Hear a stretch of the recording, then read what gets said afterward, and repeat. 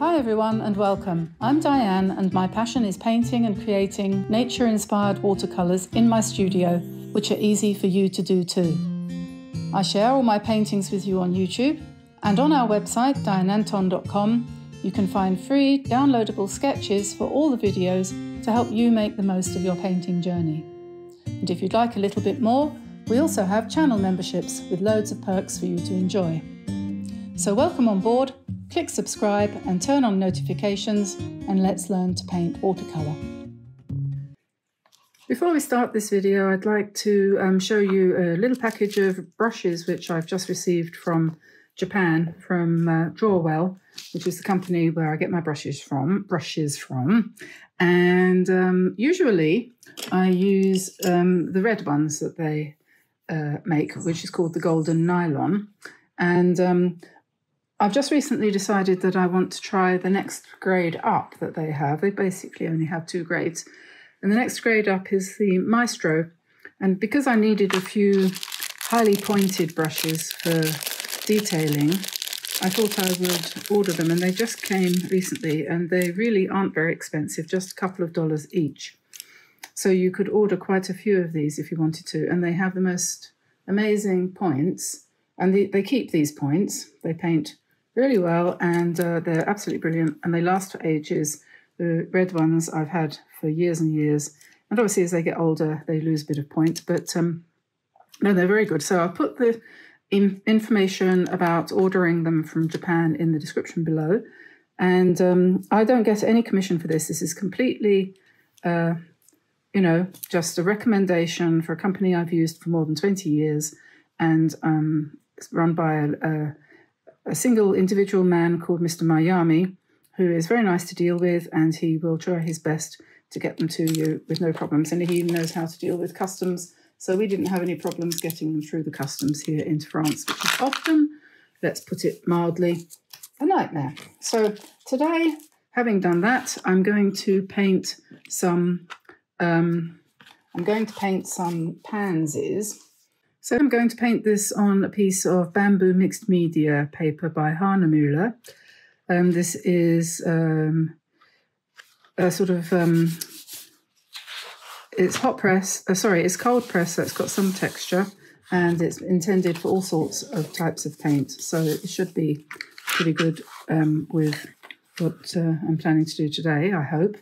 And I'm aiming to do a sort of fairly traditional sort of pansy painting, something along these lines.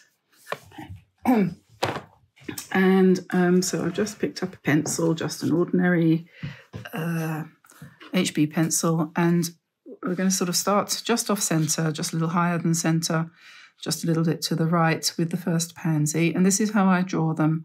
I just do a set of brackets, like when you put something in brackets in your writing, but back to back, so two sort of back-to-back almost semicircles. And then coming out from there, I do a sort of upside-down heart. And that's the bottom petal. And pansies have 5 petals, and the ones to the side come out like this. This is slightly simplified, but it does make it an awful lot easier. And then there are 2 petals at the back, like that, which often look like one. So you have to tell yourself that there are actually 2 petals there. And then we're going to put in a stem coming down like that. And then the leaves have a kind of scalloped arrangement. You can be fairly free with the leaves, though it doesn't really matter if they're not botanically correct. And I can't remember off the top of my head whether or not they are paired like that or whether they alternate. But we'll just do something like that for the time being, and then we'll put another one over here, and the back petals like that, and then the stem coming down like that. Just give yourself a very sort of light indication of where things are going to go. And up here we'll have a bud, perhaps. And there's the stem of the bud. Maybe we'll have a leaf going behind that flower. You just have to kind of try to let it develop a little bit. We'll have another one up here, and you can relax the form. I mean, you start off doing it in this kind of fairly prescriptive sort of way, but when you have got your pencil moving, you'll start to just kind of let it all flow a little bit. We'll put another one down here.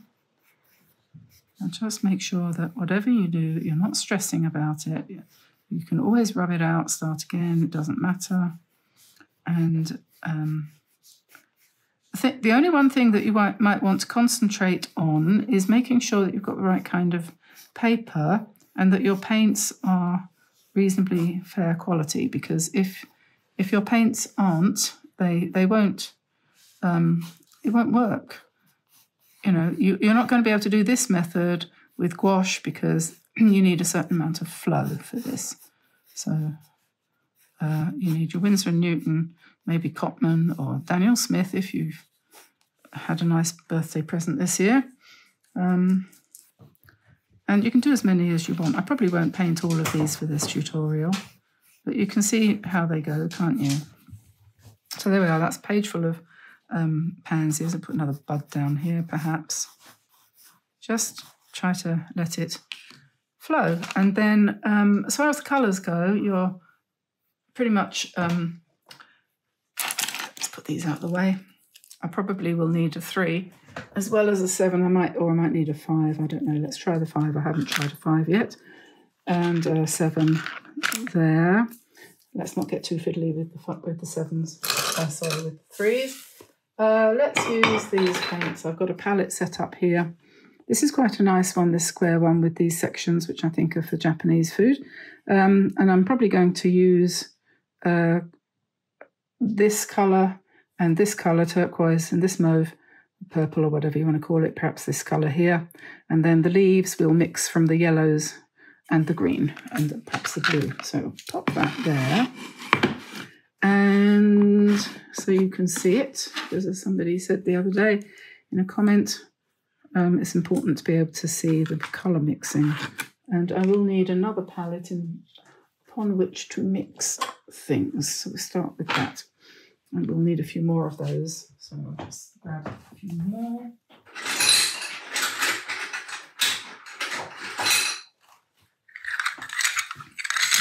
You can get little dishes similar to this for quite cheap price. On Amazon. You can get the ones that they use for dipping sauces and so on. I think you can get 25 for about $15 or something like that, so it's not too bad. Okay, so now you sit down and you think to yourself, okay, I'm going to take some time for myself here. And first pansy. So you are going to wet the petal and make sure you wet the whole petal.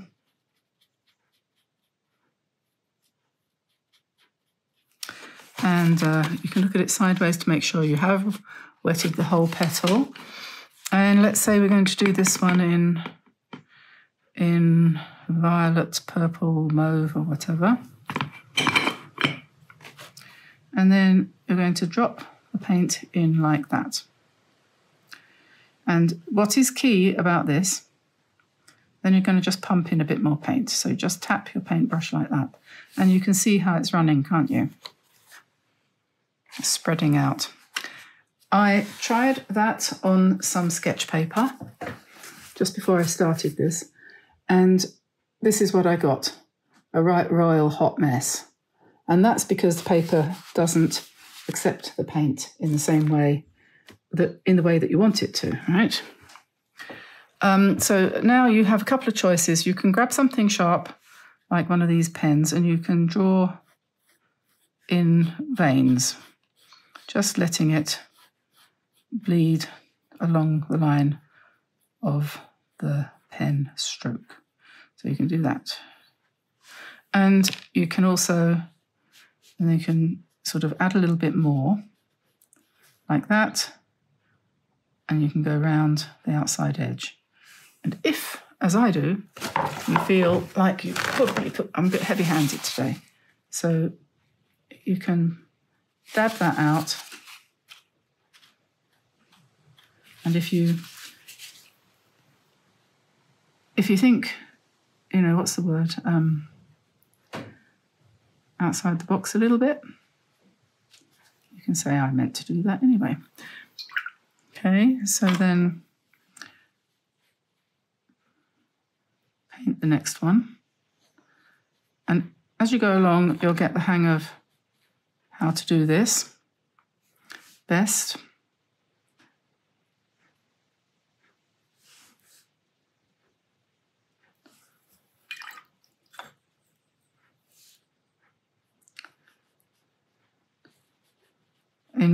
By which I mean the amount of water that you put on. You're going to judge that. You don't want any puddles, because then it doesn't flow properly. I haven't painted pansies for ages, so you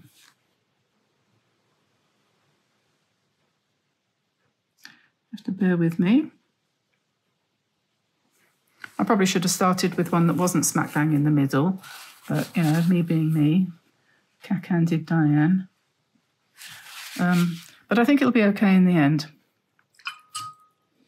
Now, the back ones you just paint with a very light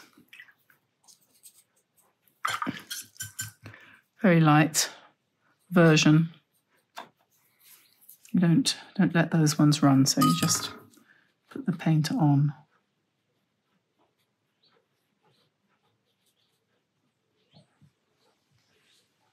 Like that, and if you want, depends on what your particular one looks like. I always think that's amazing. You just want to do more and more of that. Okay. Then maybe we will pick up a little bit of greenish and just drop in a stem. Let that sort of fade away down there. And then to make a shadow on there, we'll add a little bit of blue. Just along the outside edge, just a tiny thing. And then for the centre, obviously it wants to be yellow. So we'll just pop some yellow in there. And I quite like the effect when it bleeds out into the outside edge. But also you might want to put in some black or something darker as well, just here.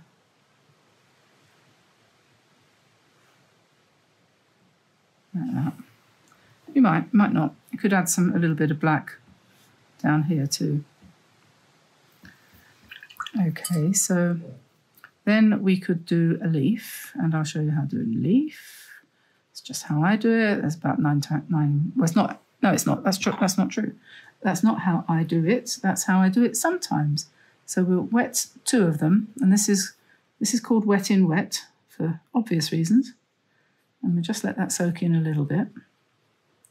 But it's not too crucial how that works. And then we can pick up various colours, and a turquoisey colour is a nice complement to mauve. So we'll put a bit of turquoise, and we'll put a bit of a sort of greyish green, and maybe a little bit of blue, and then maybe a bit more turquoise here, and we just let that bleed. Then we'll do the same up here, but perhaps not quite so dark, and perhaps we might lift out a bit of this to adjust it, because we want the petal leaves to be delicate, really. I think I quite like them to be delicate and misshapen. I don't want them to be anything remotely resembling regular. I'm trying to avoid doing that. Not always easy.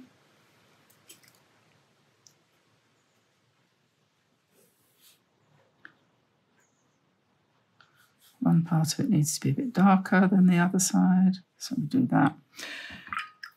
Okay, we could do this one up here now.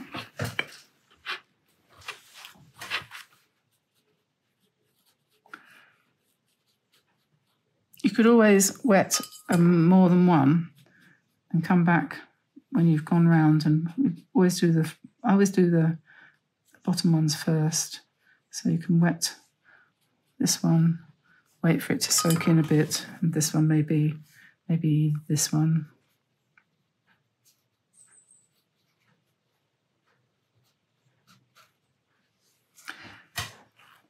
And so this one at the back, I think I'm going to do her turquoise.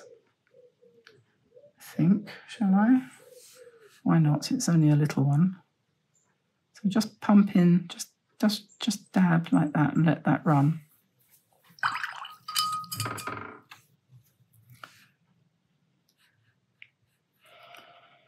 And then you can drag it round to the bottom if you want. This one over here, I'll do this in a sort of mauvey blue. So I've got cobalt blue there. Cobalt blue mixed with a little bit of violet.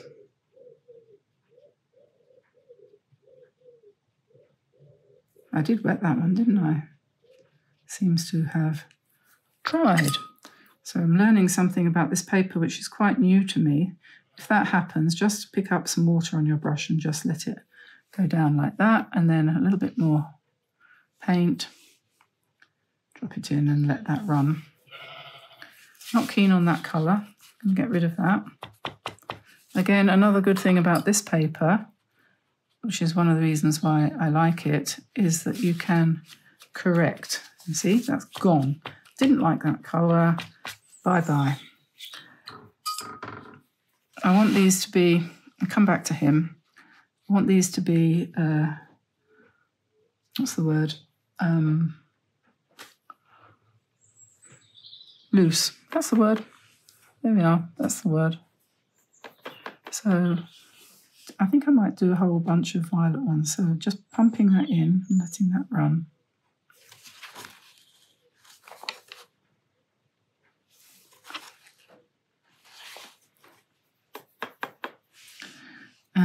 And just add a little bit more here of the violet.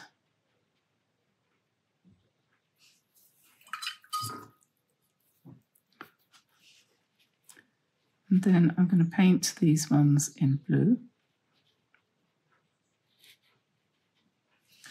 And drop a little bit of violet in here. You can just play. Do whatever you think looks nice. I mean, I quite like the battered look of that one. Quite like the fact that it looks a bit bruised and bashed around. Because, you know, to be quite honest, that's the way they often are in our garden. And you'll find when you're doing this that, as I said, I think I already said this, when you get started, you'll relax a little bit and you'll say, oh yeah, I like the way that's running. That looks rather cool. And sometimes, and this doesn't always work, sometimes you can come in on the outside edge and just very, very gently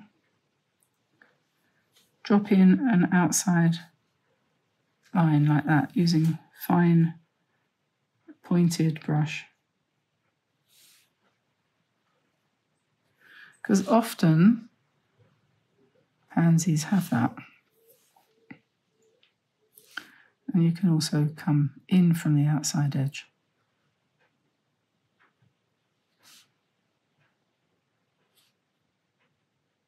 And you can drag down, if you've got a nice, reasonably fine brush, you can drag down too. I don't like what I've done here, so I'm going to remove that. I don't like it looks like two eyes. So I'm going to take that out.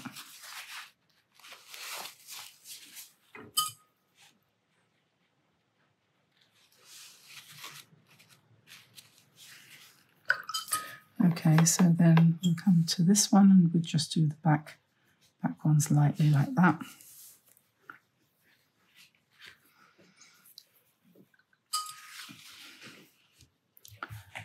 And he wants a stem.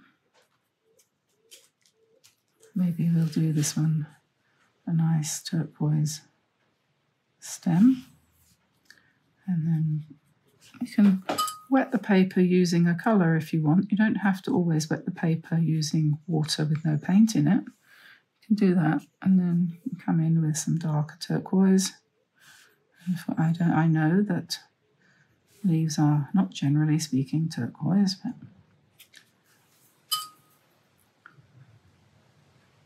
but they look pretty like this. It makes a nice little framed picture to give to somebody.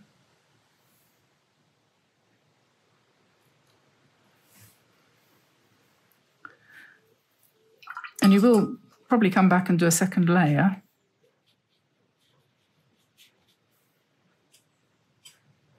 You don't have to do the leaves turquoise. Here's another colour. Lovely blue. That's cobalt blue and turquoise. One of the paints I use is Old Holland, and that's an Old Holland turquoise. I think Winsor & Newton do a turquoise, but it's actually not turquoise. So don't buy that.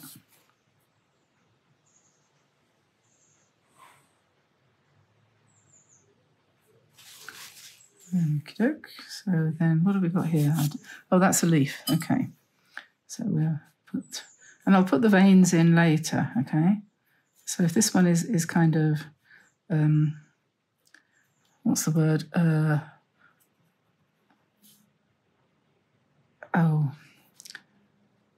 Not as important as the flower, so just keep that leaf really dim. Make that one wet, and then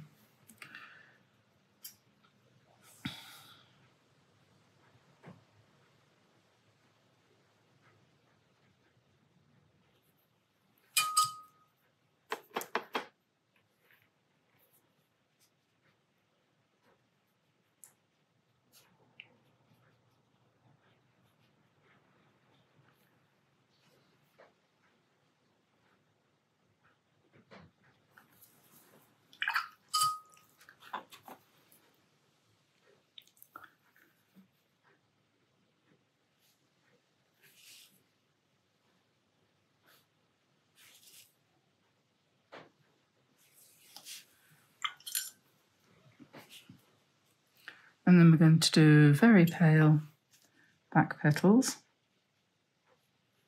like that. We could put a little bit of yellow in this one because it's dry now, and perhaps in that one. And if we put it in there, it'll probably run, which can look quite nice. Okay, so this one up the back here, I'm going to punish it for being unresponsive to my colour choice, and I'm going to do this one yellow with some quinacridone gold if I can find it. There it is. Let me put some quinacridone gold here and on the petals at the side. And we make the back ones really light, just because it looks better that way. And then I want some dark brown, and I'm just going to grab some, I think this is burnt umber. Pop some of that in the centre there.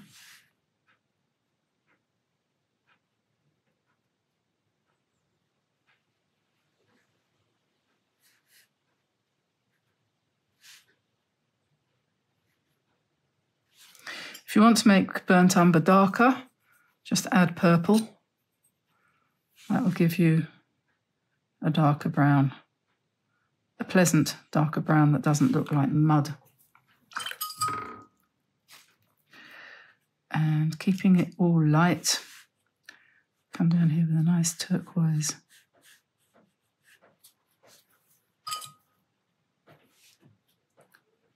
And blue.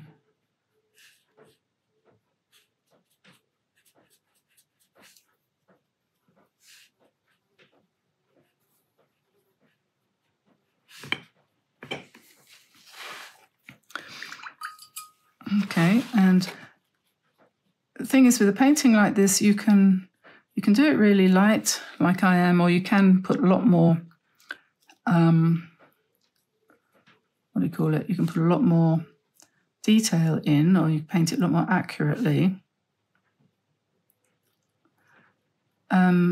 Or you can, once it's painted, you can come in with your pen and you can do some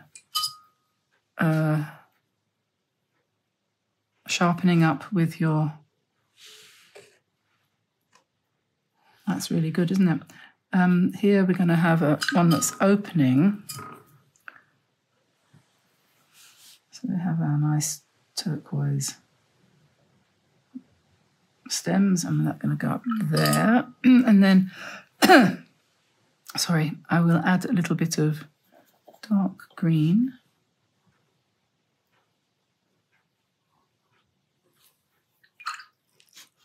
And then, you know, quinacridone always does wonderful things. If you add it to something that you think, I don't know, just do something like that. And then you could come in with some, you know, just some sort of thing coming out here, perhaps a sort of sepal, or whatever.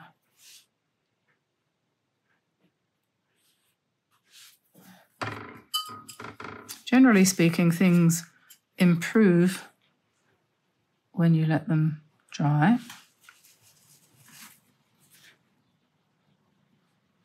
I usually have a tissue in my hand so I can dab out bits of colour, because I like that sort of patchy look, personally.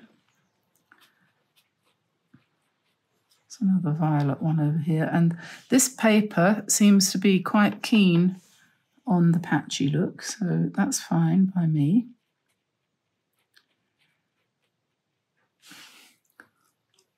That's violet. So let's put some mauve in the middle. That one's in the distance, so it's got absolutely no detail in it whatsoever. And we'll put another blue leaf in here. Some of the leaves are really blue. If you look closely at nature, you will notice that it's not bright green.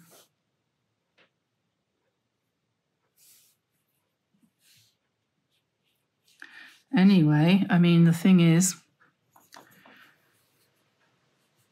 we create our own world, don't we? And nothing more so than when we paint. And if you're just brave enough to just do it and don't care what anyone else might say. A lady on here told me a story in the comments yesterday about when she went to a painting class for beginners and found herself surrounded by non-beginners, and how she was humiliated by the tutor who made her feel completely incompetent. And obviously it put her off painting for her whole life. And you hear some tragic stories, don't you, in your journey through life? And I don't know that I've heard many art-related ones much more upsetting than that, because I don't know how anyone or why anyone would laugh at somebody's initial efforts in painting so much and humiliate her in front of other people. I mean, she's no artist in my book. That's terrible. I mean, honestly, that is just a shocking thing to do. Absolutely awful. I can't hardly imagine. Poor lady, she must have cried probably all the way home. I think I would have done.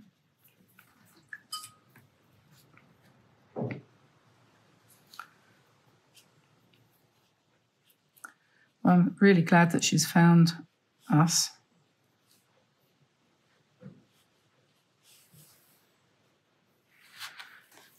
Okie dokie. So we'll put some veins in, and I'm going to go down a notch. I'm going to go to number 3. Number 3.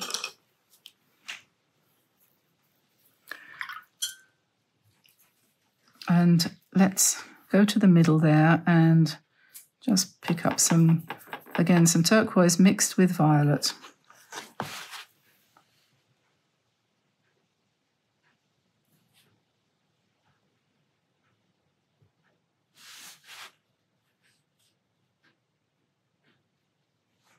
And we just draw in some veins. As I said, I always have my piece of tissue paper in my hand when I'm doing a proper painting, so that I can dab it if I put too much paint on. Right there, just dab it off.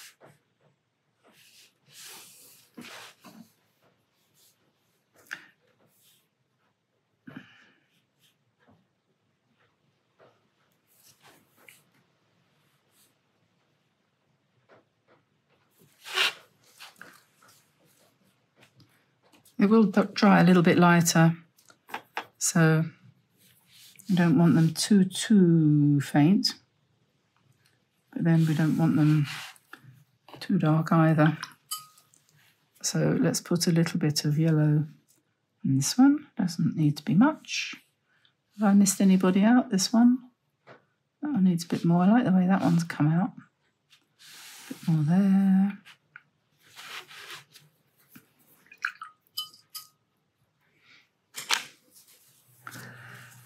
Okay, so that's really nice and delicate, and I'm going to get a little bit of spatter, I think, if I can find a long-haired brush, which would probably... Yeah, there it is.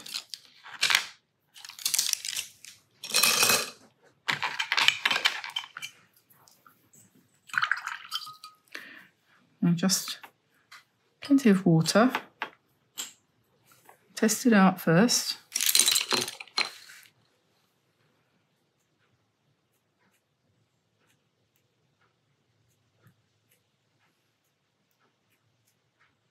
Just a little bit, not too much. Then we let that dry and we'll rub out the pencil marks and then come in with maybe just a few little darks, just in a couple of critical places. But apart from that, I think that's probably done. Okay, so I am just using my nifty eraser here in this holder. So it's another Stettler product, I think, Pentel.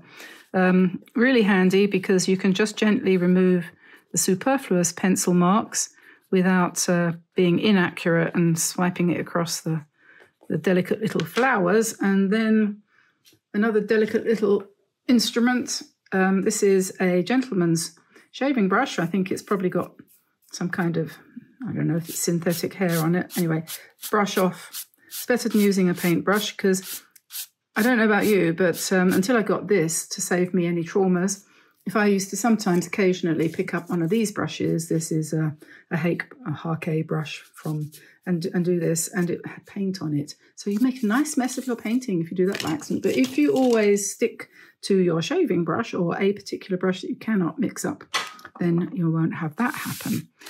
So, okay, I am actually going to stop there, I think.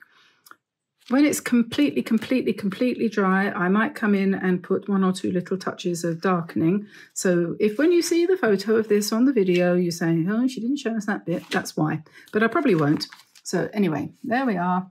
One delicate little pansy painting. And when you do this, take it out of here, because every now and again, you need a pair of scissors.